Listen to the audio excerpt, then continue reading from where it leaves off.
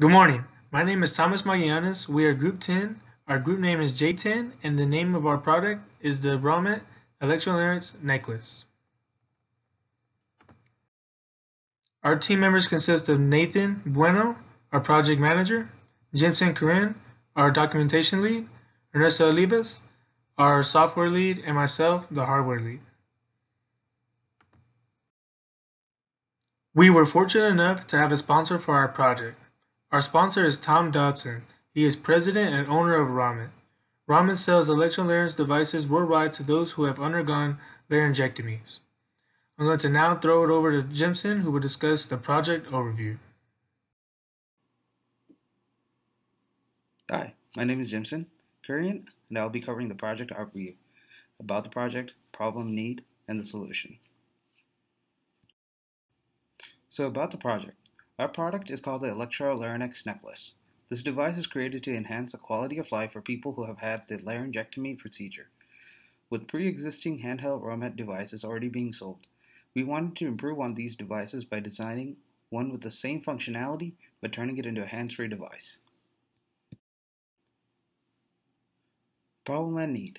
Currently, the Electrolarynx devices on the market are very noisy and handheld. This poses an issue because they are constantly dropped. Vibration is a key source of the noise produced from these current devices, making it very difficult to hear what the person is saying.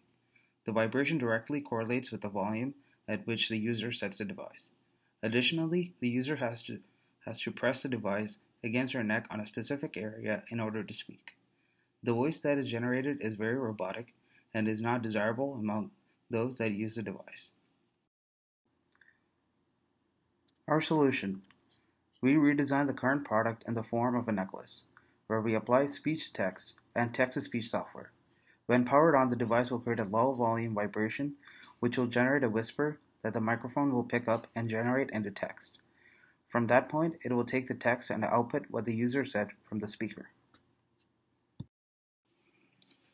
These slides will cover how we implemented the project. And I'm going to throw it over to Ernie, who will demo the project, and then Nathan will cover the 3D design and look-ahead slides.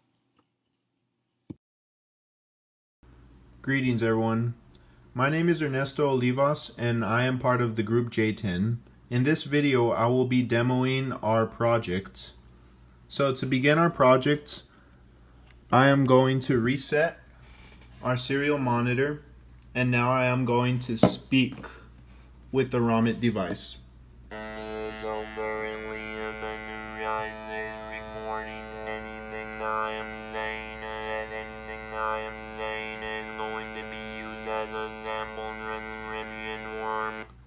Okay, so what just happened was I recorded using the ESP32 microphone, and it went ahead and sent that transcription to a local server, where our local server handles the Google API speech-to-text and text-to-speech. Within that, it creates a text file and a WAV file. So these files are going to be found on my desktop.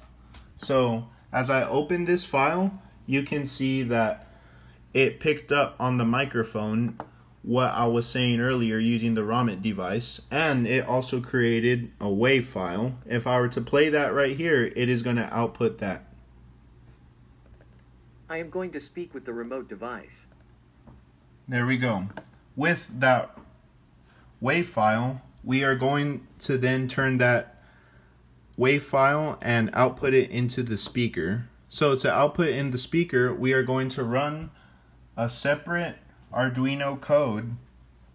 Since Arduino IDE may not have been the best choice to run a WAV file, we found it best to use a previous text file transcription with the words, "What are some common stocks?" And we hard-coded that into Arduino. What are some common stocks? What are some common stocks? What are some common stocks? What are some So as you can see, our speaker then records and outputs the previous recording. Thank you for your time. Good morning, everyone. My name is Nathan Bueno, and I will go over the 3D design. look ahead, and poster slide. So for the 3D design, we created it using Fusion 360. The device will house a speaker, like you can see in the top left image, and 2 Romet vibration pistons, like you can see in the bottom right.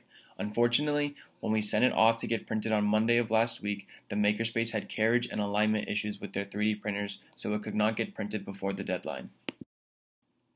Now, as we look ahead, and if Romet would continue to sponsor us, we would work on getting the housing printed so we can assemble our prototype with the Romet vibration piston and speaker and PCB as soon as possible.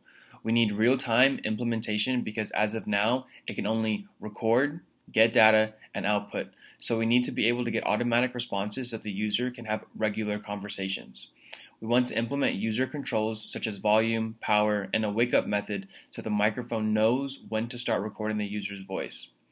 We need to find a more efficient way to output audio bytes because as it is right now, Arduino does not have the ability to convert audio files into an array of audio bytes without using outside applications that we know of. Lastly, we need to create a more updated and efficient PCB because the current one does not function as intended.